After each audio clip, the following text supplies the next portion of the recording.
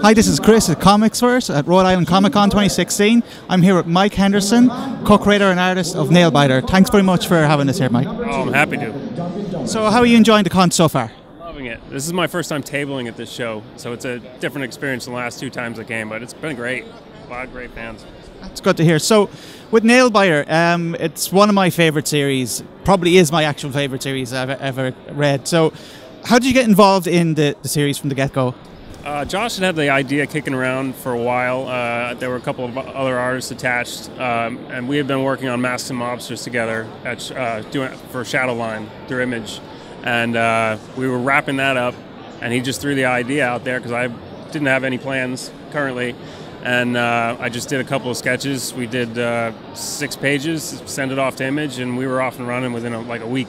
It was quick. It all just happened really fast. But it was great. I love the way it happened. Very problem-free. That's good to hear. I suppose one of the most interesting things about it is the violence within it. Like some of the images are quite stomach-churning, even in the latest issue when Warren drags that guy into into his basement and there's all these bodies there. Is there the challenge there to make the violence terrifying without it seeming a bit too much, like in constructing that? Yeah, there have been a few times where I've gotten the script and I've had to dial it back, and a few times where I've gone way over what Josh had planned. We try to make the violence kind of to punctuate things, but it doesn't. There's not a steady stream of all this gore. It needs to punctuate something important. So it's usually, our cliffhangers are usually a bit gory, something to keep people coming back for more. But yeah, we're pretty conscious about just how violent, especially today, all the things that are going on. We're very conscious about how violent things are. So we try to keep it in check as best we can, while still keeping it fun, And how much collaboration are you involved in with the scripts? Like, or does Joshua just send you them on and you kind of go with it? At first, especially the first, I would say 5 or 6 issues, it was I would get a full script. We'd kick around some ideas, layouts, etc.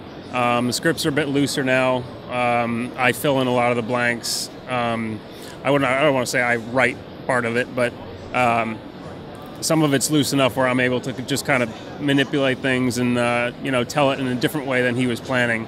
So it's become much more fluid, and the way it was very cookie cutter early on. It was writer, artist, colorist, but now it's much more fluid, and it goes faster that way.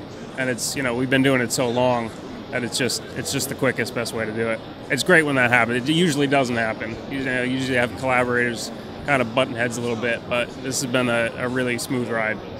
It's been over 2 years the series has been going. Have you been surprised by the success of it? Very much so. I mean, we did catch a nice wave, I think, when the book hit. There weren't too many horror books on the stands, and I think we came in at the right time. We're very aware of how lucky we were with that. But we are surprised, have been surprised by how many readers have stuck around rather than trade waiting all the time. Otherwise, we may not have been able to finish, or to keep going, I should say. And yeah, that's been great. Really grateful for that. And there is an end goal in mind, but do you have a specific number of issues you'd like to get to? We do have a specific number in mind. We do have a sort of a stopping point, but we also have other stories to tell. So we may take a break for a while, do some other things and then come back to it. But we knew actually right around issue 6 or so, we decided when and where we were going to end it, at least this portion of it. And so yeah, we'll keep everybody guessing for now.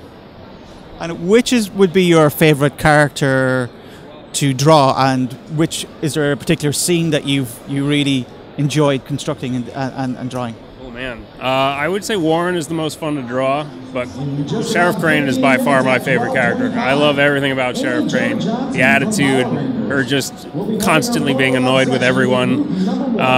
I think my favorite scene probably was a flashback between the two of them in the hotel room. That was probably my favorite scene to do. I got to drag a lot of emotion out of that scene. That was a lot of fun. And just with your process, how much work goes into an issue? Like how long does it take you to usually do one issue? I would say start to finish.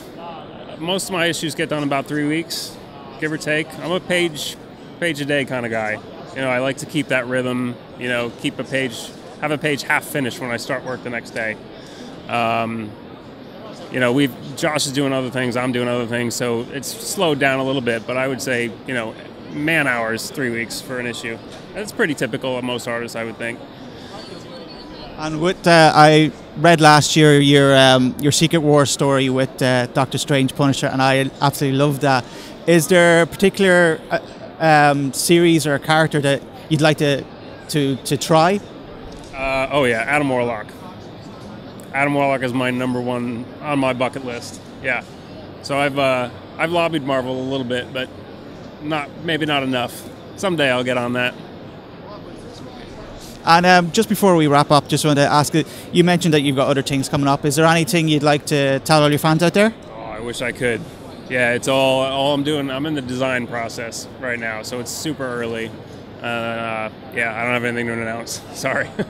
I would love to have left you with something.